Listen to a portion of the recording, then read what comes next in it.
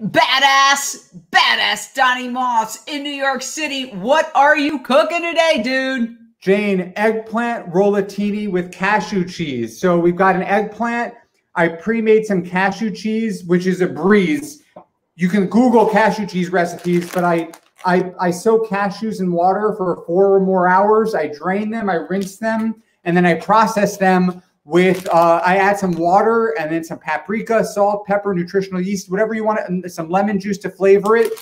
And it turns into cashew cheese, but any old cashew cheese recipe will do.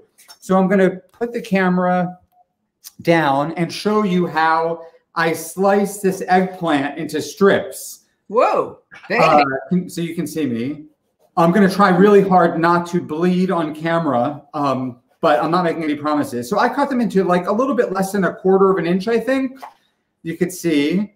Wow. Then, what's that? I said, look at you. You look like a real chef. Oh, thank you. It's the nicest thing anyone's ever said to me. Okay. So I'm going to put this back up for a minute. So I've got these eggplant slices, but the thing is the eggplant is bitter. And so in order to get some of the bitterness out and the moisture out, we sprinkle them with salt on both sides. Yeah. Like this. Yeah. And then I'll just do a couple of them because I've pre-made some of this. And then I move them onto a cookie sheet. I'm sorry, a drying rack like this. And so they get, so you could see I did some about 20 minutes ago, and you could see it's more flaccid. Don't read anything to that. And can you see how wet these eggplant slices are? Yeah. So I take these slices, take a towel, and I just get I blot some of the water off of it to dry it out. And you can see it's more malleable than when I first cut it, than these slices are, which are newly cut. And then I grill it. Whoa. So I'm not going to grill the slices I just cut because I need to leave those out for 20 minutes, and they're not going to last that long. So that's why I pre-salted and drain them on this rack here. Then I'm going to add them onto this. Let's see. Add them onto the grill pan. Woo, baby. And this will start sizzling in a minute. I didn't exactly let it get hot. Oops, I forgot to dry. So I'll just do a few of them. Well, show me the drying technique, because sometimes things get mushy with vegetables. I rinse them off. Okay. It's So like I said, I sliced these about 20 minutes ago. Can you see the water dripping off of them? Yeah. And I added salt, and salt takes some of the moisture away. And also in this case, for whatever reason, it takes the bitterness away. And I pat these slices dry with just like a dish towel. And then I grill them. And so in a second, that'll start to sizzle. And I'll have some I can put this up again. I'll have some grill marks on both sides. Are you talking about yourself personally? I am sizzling, Jane. Actually, I'm going to put the camera up. I don't want to make any mistakes. I think you know what I'm talking about. Yes. Anyway, so can you see this grilling now? So you can see these are zucchini. I'm sorry, not zucchini. Eggplant. I get those two things confused. These eggplant strips. Yes. And I actually already have them. I've already rolled some, and I have them in the oven because you're not going to want to wait for these, because we roast them in the oven for a few minutes after we stuff them with the cashew cheese. So let me come back up for a second. You can see that these are grilling away for a minute. When I have a few grill marks on both sides, they'll be even a little bit softer. I'll season them, and I'll roll them with this cashew cheese. Cashew cheese can be pretty expensive in the store chain, but it's so inexpensive to make it at home. I buy these unsalted cashews, raw cashews at Trader Joe's. Yeah. And like I said, I soak them in water for 4 hours or overnight, drain them, rinse them, put them in a food processor, and just add water until I get the texture that I want. And then I add salt and pepper and paprika and nutritional yeast and whatever other flavorings you want. In this case, I put some paprika on top just to make it look pretty, but normally I wouldn't do that if I'm by myself. So you're saying, wait a second, this is big news. You can really make cashew cheese at home? It's so, look, I'm not saying that mine is going to be as good as what you buy in a store, you know, like Tree Line or Kite Hill, which is almond ricotta. But this, for the purposes of stuffing of a lasagna layer or stuffing these zucchini strips, which you can see are done, I'm actually going to take these off before I burn them. It's perfectly good. It's flavorful. It has a nice sort of, I don't know, a cheese, like a ricotta texture. That's gorgeous. Tell me again how you did this, because this is, I mean, this is worth the price of admission right here. Really? Wait, is there a payment involved in this?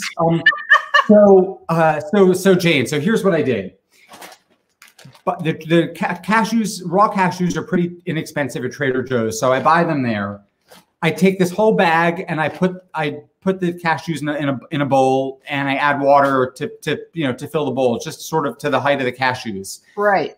4 hours or more. Usually I just do it overnight. I soak them in the water, not even in the fridge. I just leave them out. The next morning or whenever, 4 hours later, I put them in a colander, rinse them off, and then transfer them into a food processor. You could probably even do it in a blender.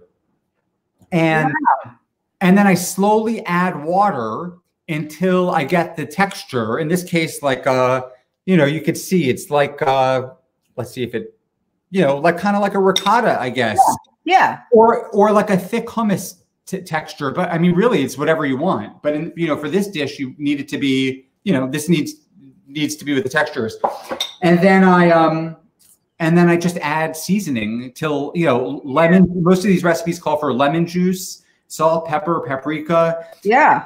And you don't see it because it's being stuffed into these grilled eggplant strips. So here, let me put this back down again. Yeah, I want to see what you're doing, and I'm going to take this banner off. We know who you are by now, and I want to really see what you're doing. So yeah, do take the banner off, Jane, because it seems like every time I go on your show, when I leave my house, the paparazzi are just outside waiting for me. And quite frankly, I love you, but it's exhausting after a while. Thankfully now, Jane, now I can go outside and be very anonymous with my man. This one was a friend from the most brilliant animal rights lawyer, Bonnie Clapper in New York City, who she's just done so much to help the animal rights community. Oh. And so I have this one, and then I have the one that I got from PETA. I don't know if can you read it? No, you're gonna raise your okay. Yeah. I'm just creating an awkward. What does it say? I can't read it myself. Animal markets breed disease. Go vegan. PETA. Yeah. So, and it matches your logo, the Jane on Chain logo. Yeah, I love it. I want one of those. Okay, so I'm going to put the camera back down. Okay. And so you can see I just took a dollop, like a spoonful of the cashew cheese, and I'm putting it at the tip of the eggplant and rolling it. You can see me rolling it. Oh, wow. I guess that's where the phrase rollatini comes from. So let me do two more. I mean, I think that's what I'm calling this eggplant rollatini. I'm assuming that that's what this is. Is this one? I didn't grill that one, so I'm not going to do that one. So I roll all three. Then I just take a baking dish like this, put some tomato sauce inside so that it's sort of floating in tomato sauce or cooking in tomato sauce. Can you see? Yeah, it's gorgeous. Like this? Yes. And then I put it in the oven. Okay, let me put this back up again. Oh, you put it in the oven. That's the trick. Until the tomato sauce starts to sizzle. So I'll put this in. And, knowing that we weren't going to want to wait 15 or 20 minutes, I pre-made, one second, let me hold this better. You are a master. Oh, wait, you got to hold it up. Hold it up. This is incredible. Look at that vegan cashew eggplant rollatini. He made the vegan cheese with raw cashews himself. It took like 5 minutes. It's so easy to do. This whole dish, Jane, this whole dish is such a breeze. You don't need a grill pan also to cook this eggplant. I sliced the eggplant, and you just need to soften it. You could cook it in an oven, a toaster oven. And I just happen to have a grill pan, and it's easy to use. But anything to soften, to slightly cook the eggplant so that it rolls easily. Do you use oil when you're frying the eggplant? Good question. So okay, very good question. Let me put this down for a minute. Yeah, typically I didn't do it with you because I completely forgot. But here I have my brush and my oil, and I typically brush the eggplant on both sides. But you know what? You don't need to. I just accidentally did it without oil, and it worked just fine on this grill pan. Wow. So there's a way to save yourself a few calories. Yeah. Oil is the biggest calorie sort of accumulator that there is. So if you can get rid of the oil or minimize it with a spray, because I use a spray. There's something called a misto that you literally put the oil in there, and then you go like this. Yeah. And then you spray it. It has very little oil, but you get that feeling of having oil on the food without drenching it in oil, and you keep the calories down. And in this case, Jane, I'm sure there's oil in the tomato sauce that I used. Mm-hmm. So and you could use any brand of tomato sauce, obviously. So I really, this is the first time I've ever cooked this dish because, I'm working quickly because I know we're live, but that I haven't used oil in it, and it just wasn't a problem. And then, Jane, what I like to do with this is, well, if I had it, I would sometimes sprinkle parsley on it to make it a little prettier. Mm-hmm. But I also have here one of my favorite condiments is Follow Your Heart Parmesan. That is so good. Can you hold that up? Oh yeah, of course. Sorry. One of the, I'd say, most delicious. It is so delicious. It's Follow Your Heart vegan parm. It's like indistinguishable from. Yes, totally. It's shocking. Totally. So I'll sprinkle some on top and whatever. It's just a nice little. Yeah. Okay, so I'm gonna put this back. Oh, should we do a taste? Should we have someone taste? Oh God, yeah, baby. Okay, hold on a second. Oscar? And by the way, I want to tell you that Donny Moss has an absolutely incredible media outlet called theirturn.net. We haven't had a chance to discuss it, but I'd love to hear some of the things that you're doing. But let's get the taste test done first. Okay, so I have my friend Oscar. Come say hi, Oscar. Hey, hi. Oh wait, we into the camera. Oscar, I don't know why he's wearing a mask. We're in a pod, and Oscar is one of my many lovers. Anyway, here is I'm going to give Oscar a taste. So here, let's plate this. Okay. Hold it up. There we go. That is gorgeous. That is so gorgeous. Now, I noticed you didn't put a lot of seasoning inside the cashew when you made the cashew cheese. Like I would have had a tendency to put a lot of oh my gosh, garlic powder, onion powder, this. Honestly, you could do salt and pepper the most important way. First, let's let Oscar have a taste of this. Okay. All right. Yeah. Oscar, even if it tastes like you scooped it out of a sewer, put a smile on your face. Okay. And, this is eggplant with cashew cheese. Oh, it might be very hot. Listen, I'm sorry.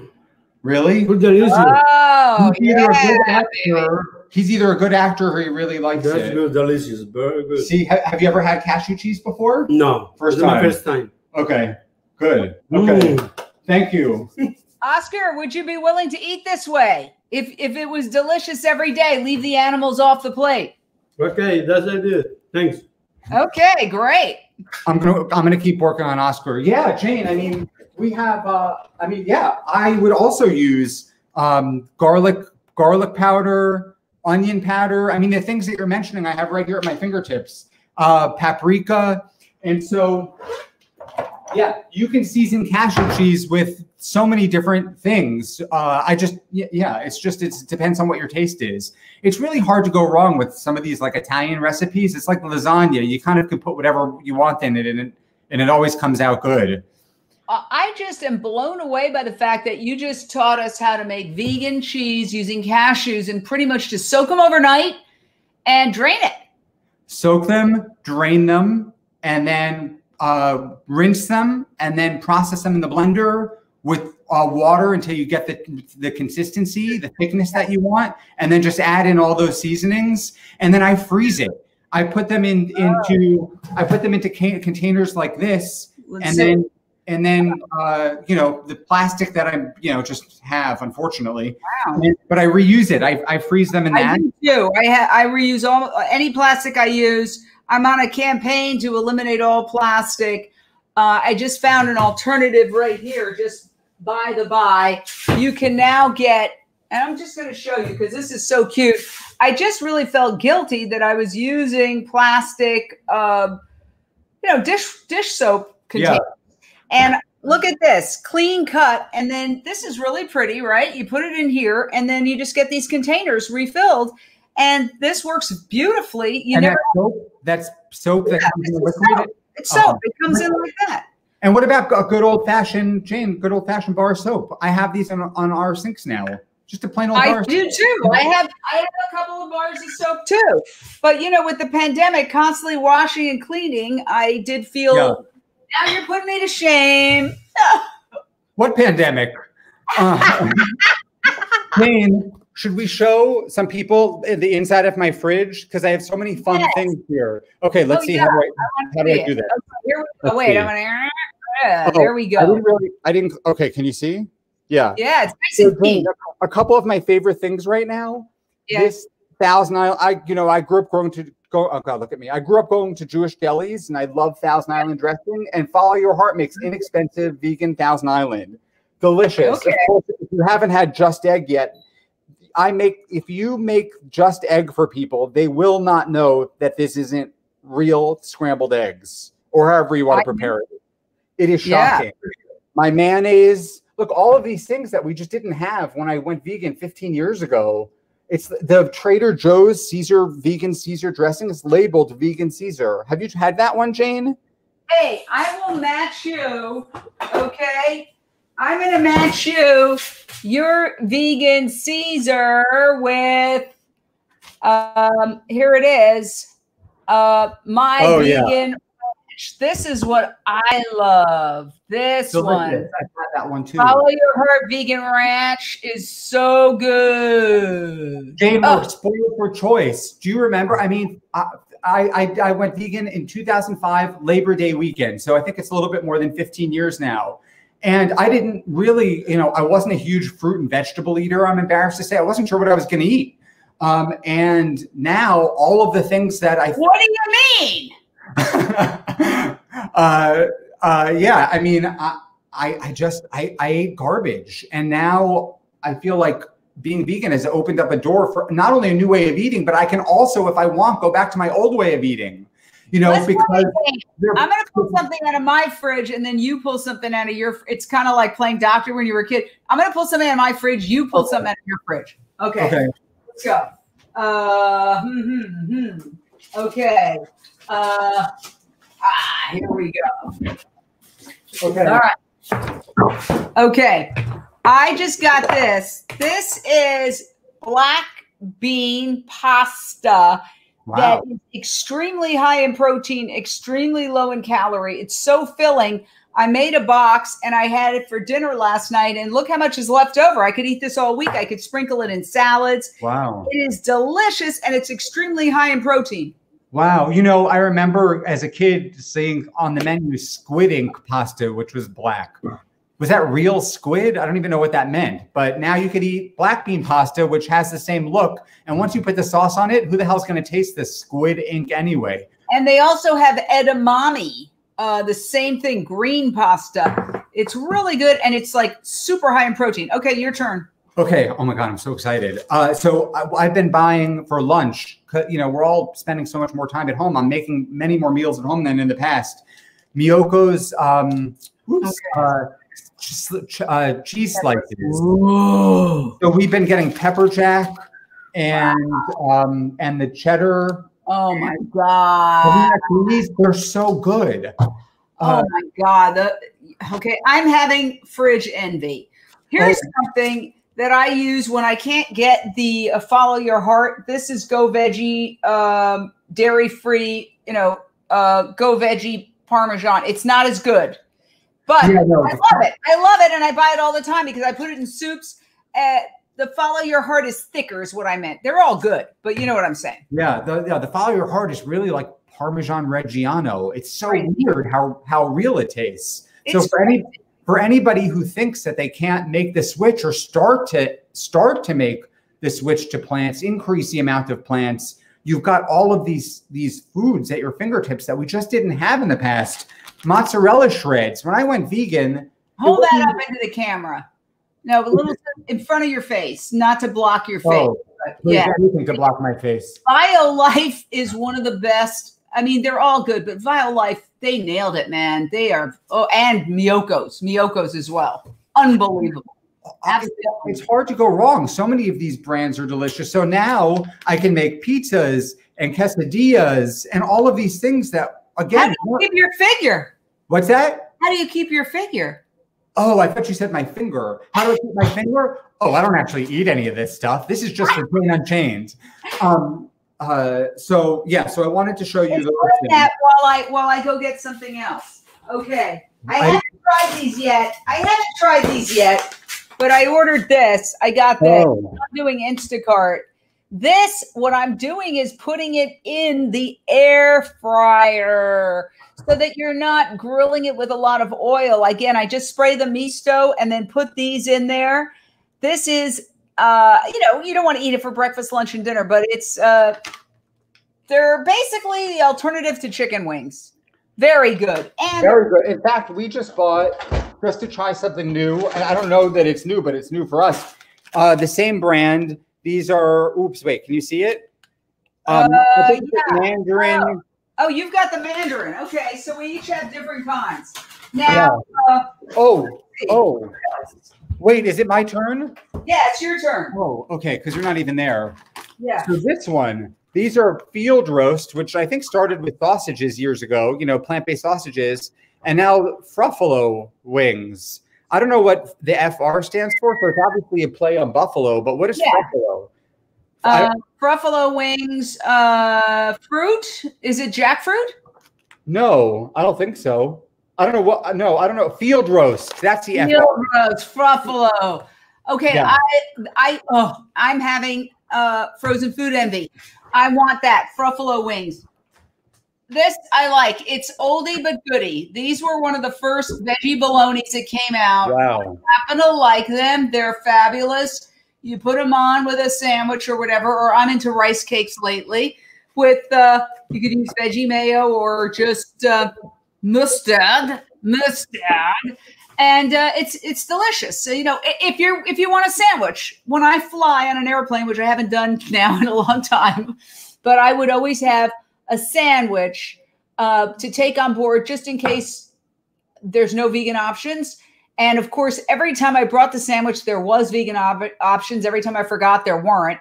So go figure. But I would have this sandwich. It lasts for quite a while. Like if you're on an 8-hour flight, you have this with vegan cheese. When they're waking you up, we've got 3 hours left. You can have it. It's perfect. So that's what I use that for. I love it. And last but not least, by the way, the fact that we could even eat deli sandwiches like the kinds we grew up with. Again, like who knew that was going to be an option for us?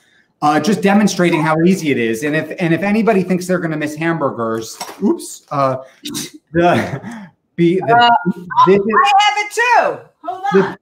You could. I guess this comes in it's quote ground beef, and I don't know. I don't know if this is 16 ounces. No soy, no gluten. I match you. It's pea protein, right, Jane? Yeah, mostly pea protein. Water, pea protein, canola, rice protein, cocoa butter, mung beans, potato starch, apple. It's so good. So good. So beyond meat, if you feel like you need a burger, don't reach for the ground animal burger. Try a Beyond Burger. There's so many different brands now. It's not just Beyond. I'm fun playing this game. I don't want to stop. Okay. Well, you won because I ran out of stuff. What? Smart dogs. Delicious. Sadly, I won't run out of stuff. I could go on for hours. Here, Smart Dogs. Yeah, I mean, all the and these products are getting better and better, although it's hard to imagine them getting better than they already are. But truth be told, even years ago, when I put just a good old fashioned like veggie burger on a bun with lettuce and tomato and ketchup and mustard and mayonnaise or whatever, it was delicious then. Now it's like you're eating a beef burger. It's really shocking. I don't want people to think that all I eat is processed food. I have grapes. I have my melons. Yes, I love your melons. Thank you. And I love your nuts. I've got bananas. Hold on, bananas. I just don't want people to think that oh, shucks. I dropped the melon. I don't think it injures, though. It's right. I don't think it'll be injured. I can still have it. I have bananas. I'm eating a lot of fruit, a lot of fresh fruit and frozen fruit. Obviously, we should all be eating as many whole food, plant-based whole foods as possible. We don't want to be eating processed foods, but we live. This is where we live. This is we have access to all of these things, and so of course we're going to eat some of them. Let's talk. This was fun. I want to do this with other lunch break lives. Have people show some of their vegan stuff in the fridge. We didn't plan this. It was just spontaneous combustion. And I also want to show you what's in my closet because I'm wearing this shirt, which I think is so appropriate. Are you coming out of the closet? No, I'm not gay. Right now, can you see it? Yeah, close all slaughterhouses. Right now, with this pandemic, one of the things that I'm amazed by is a lack of public discourse around how to prevent another one. It's shocking to me that we're not talking about that because just because we're in one right now doesn't mean that another zoonotic disease can't spill over from animals to humans right now in a slaughterhouse, in a factory farm, at a live animal market. And there's a virus, a pig virus right now in China that has jumped from the pigs to the pig slaughter workers or the pig farm, the pig workers. The question is, will it jump from person to person, from human to human? But we had mad cow disease, swine flu, avian flu. They can all come back, different mutations. They're all zoonotic diseases that stem from our abuse of animals, primarily in the food system. Remember, COVID popped up amongst people who had visited a wet slaughter market. SARS in the early 2000s also popped up amongst people who had been at a wet slaughter market in another province in China. You had, every one of these pandemics, they're connected to animals in the food system in some way, shape, or form. I mean, truth be told, Jane, the cruelty alone is reason enough for all of us to switch to non-animal foods. The idea that in 2020, we even have such a place as a slaughterhouse is, to me, surreal. And future generations are going to look back and they will say, can you believe they used to have slaughterhouses? In the same way that we look back on past atrocities with absolute shock and disgust. Yeah. But so much more than just cruelty now. When you and I was thinking back, 12 years ago, or whenever we became friends and started to work together, we were so focused on the cruelty. And then over the years, Cowspiracy came out and what the health. And so the environmental issues and the health issues. And wow, that's convenient that you had that right there. Because I interviewed one of the executive producers yesterday, Jim Greenbaum. Oh, right. And so there are so many reasons, and as you like to say, Jane, animal agriculture isn't just horrible because of how cruel it is, or it's devastating also because of its impact on the climate, on the ocean. It creates ocean dead zones. Our forests are being depopulated. We're deforested. Trees are being torn down. 60% of all wildlife in the last 50 years, and we are on track to wipe out 100% by 2026. This I documented in my film Countdown to Year Zero, which is on Amazon Prime. And the New York Times just today did a whole story that was essentially an apologist for animal agriculture, contending that we can keep our cattle and still make it environmentally okay. It was really disheartening, especially coming after you and I both attended Feeding the World, a New York Times virtual talk on world hunger that didn't even mention a plant-based solution when animals eat at least 36% of all food, all crops produced on this land, and they produce far less than they eat. And then when they finally had to address the question, because we asked, they gave a very non-committal answer, like that's not the solution, sort of dismissing it. This is the most influential newspaper in the world and taking this attitude. So we all have to use social media to get around it because it's unconscionable. And it's really a carnage society where people are so prejudiced toward the acceptance, the privilege, the assumption that they have the right to forcibly impregnate, abuse, torture, and kill animals for whatever reason they want, whether it's food or entertainment or research or clothing, that going up against that mindset is very difficult. And even papers that are supposed to be objective, they crumble to the societal norms. That's why it's so great we have your publication, theirturn.net, the social justice movement of our time. Tell us, Donny, it's theirturn.net. People can see it by going to theirturn.net and tell us about on Facebook and Twitter also at Their Turn. Yeah, tell us about what's happening with your news organization, because you're doing so much. So we're, in New York City, Their Turn, we work on campaigns, and then I produce animal videos documenting the animal rights movement. So last night was, 2 in 1. We organized a protest to call attention or to demand accountability from people who are mistreating chimpanzees at a chimpanzee sanctuary in Georgia. And I'm going to take all the footage from that protest and put it into a short highlights video and get that out. And that will be used to educate the public about what's going on and to demand accountability from people who are mistreating the animals.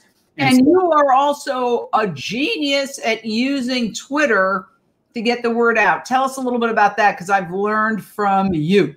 Years ago, when I was working on a campaign to compel the New York Blood Center, which is the biggest blood bank in the country, to pay for the care of 66 chimps who the organization abandoned on 6 islands in Liberia. I ran a 2-year campaign to demand accountability there and to demand that they spend the money, to a very wealthy organization, to spend the money on these chimps. And I was using Twitter a bit, and I was tweeting the New York Blood Center's corporate donors, one of which was Citigroup. And Citigroup called me in for a meeting to discuss the issue, which was really surprising because corporations so frequently ignore us until we escalate. But early on in the process, Citigroup called me in and said that it was and they said the reason we brought you in is because of the impact of your tweets. And that's when I knew, I think all the social media platforms have their place: Instagram, Facebook, Twitter, LinkedIn, but reporters and corporations seem to favor Twitter. And in some of the advocacy that I do, those are my targets. So I've really taught myself how to use Twitter, how to use the right hashtags, how to tag the right people, and to maximize the use of Twitter. Unfortunately, I don't have that blue verification check that Twitter gives to celebrities. Thankfully, you have one, Jane. I don't know if I guess I do. I don't know if I have it on Twitter. I have it on Facebook. You do have it on Twitter. I look at it with envy every day. Who knew? But I really admire your ability and what you taught me. Just for those at home, if you really want to have an impact, when you retweet with a comment, you attach a photo, and then you can add 9 tags to that photo. Hit retweet with comment. Correct me if I'm wrong, Donny. Add a photo and then tag 9 people on that photo. Correct? Even if you don't want to add a photo, Jane, if you click retweet with comment, you can tag people right there. You have 200 some odd characters in a tweet.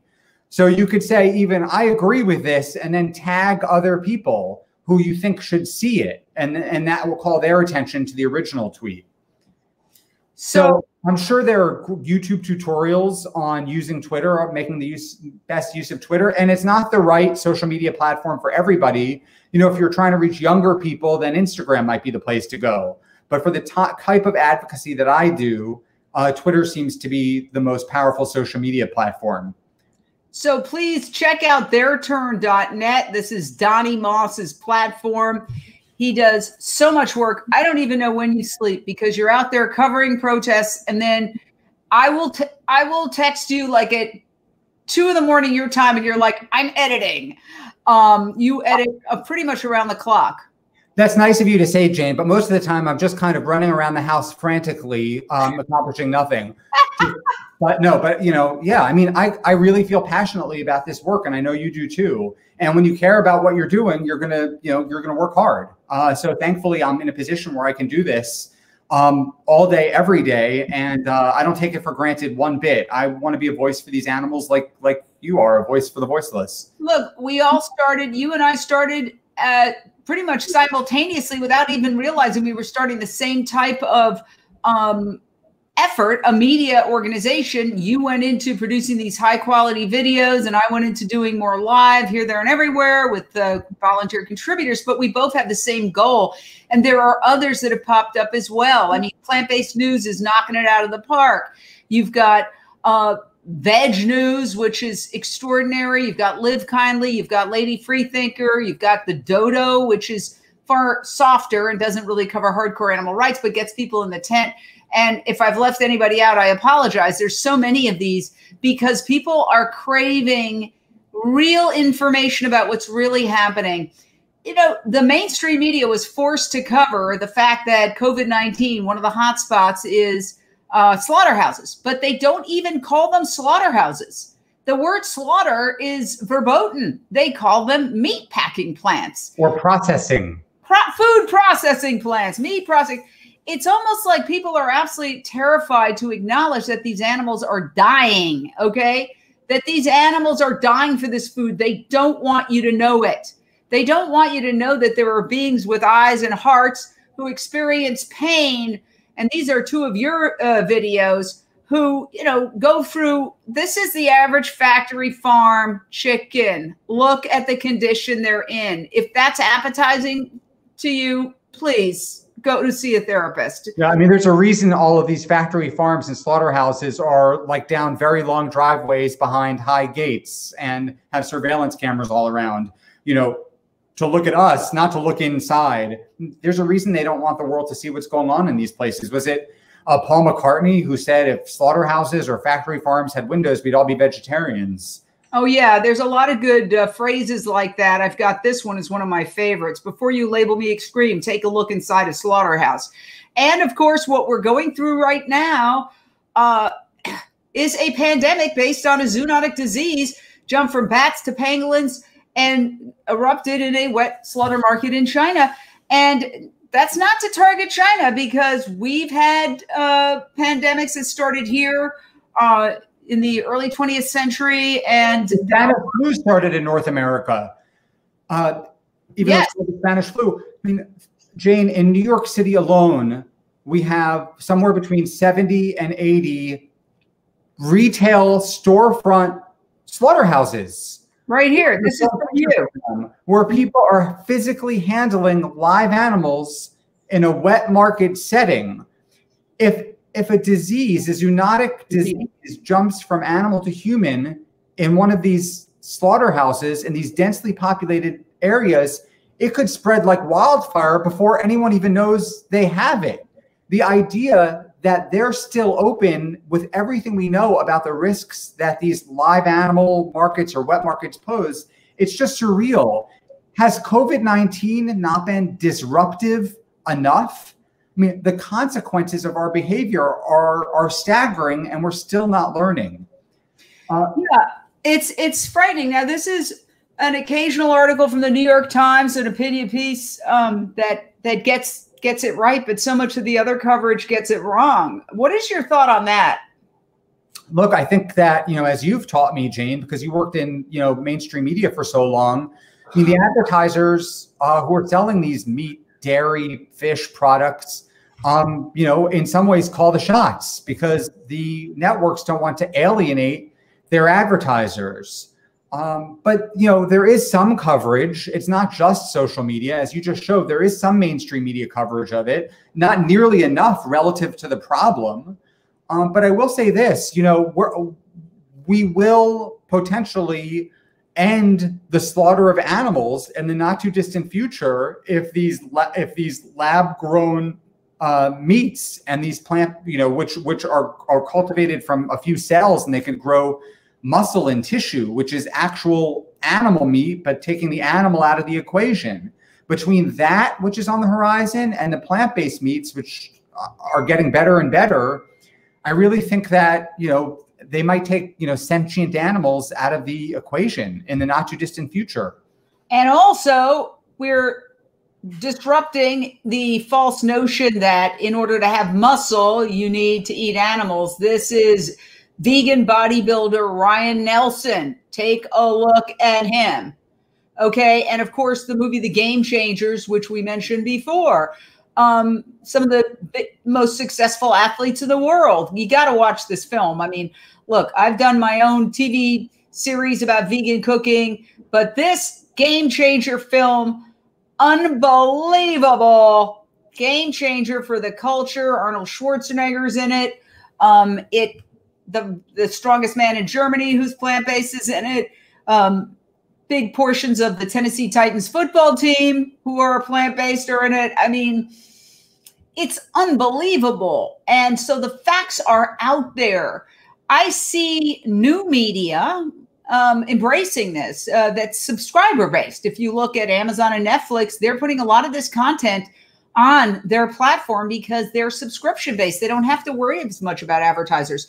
It's the old school media, like the New York Times, that has to, they don't have to, but they're obviously advertiser-based.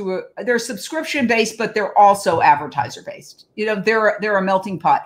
Whereas your standard cable television network is advertiser-based. It's ratings-based, but it's also advertiser-based. So when you have advertisers in the equation, you're going to get messages that are tainted by that. I mean, I often have the news on in the background when, you know, I've got this little TV and I have the news on in the background when I'm cooking, and it could be one commercial after another. You know, where's the beef? Or, you know, not that that's the phrase anymore, but the Fridays and Arby's, and, you know, there are companies that are advertising meat on TV. And so, you know, that could explain at least partially why, you know, you don't see these really important stories like closing slaughterhouses might prevent the next pandemic. Well, first of all, the younger generation isn't watching. Sorry, you dated yourself by saying you watch TV, but the younger generation is not watching television as much. They're on social media, so they're not getting, even if they put a steak commercial, it doesn't have the intensity of, even that's a small screen, a screen of that size, much less a screen of this size. So I think there's hope there. I think new media is, you know, there's, I think Vice has looked into certain things. The Intercept has looked into animal abuse. So there is some good journalism being done, connecting the dots between animal abuse, factory farming, habitat destruction, wildlife extinction, human world hunger, human disease, climate change, pandemics. The list goes on and on and on. But Donny, I just want everybody sign up for theirturn.net. It is a great, great resource. You can forward some of these articles to your friends because you put a lot of detail into your stories, evidence and fact. So it's so, I miss you. Obviously, I would normally see you a couple of times a year because of the pandemic. I haven't seen you since Christmas. Yeah. Like New Year's Eve or something like that. Right. So hopefully we could see each other at some point in the future. I don't know when, but that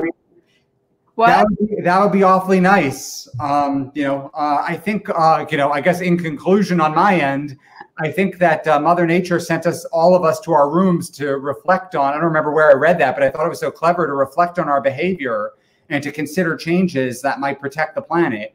And so we're all paying a price now for you know, our collective bad behavior. And hopefully we can make some changes that will enable us to see each other next Christmas. Yeah, so those who are feeling oppressed by the pandemic, who are angry, frustrated, maybe feeling victimized, and there are victims, tragically, I can't even keep up with how many, it's well over 200, I think it's 221,000 people dead in the United States, 4 times at least the amount of people who died in the Vietnam War at this point, and it's skyrocketing. And every time I open my computer in the morning, it's like the crisis has expanded. If you're feeling like a victim, think about it this way. This is a zoonotic disease. If we lived in a plant-based society, we would not be here right now. Okay. So take that power that you have 3 times a day to make a difference, and take dead animals and the menstrual period of chickens, which is an egg, and the breast milk of a cow, which is milk, dairy milk, off your plate. And then you're part of the solution. That's what and it opens up all these doors. Plant-based eating is delicious and flavorful and interesting. Also, it's an upgrade. It's not a sacrifice anymore. It's truly an upgrade. It really is. I like that. You better make a meme on that one. It's an upgrade, not a sacrifice. Okay. All right, Donny, I love you. I miss you. Bye-bye. Thanks for doing it.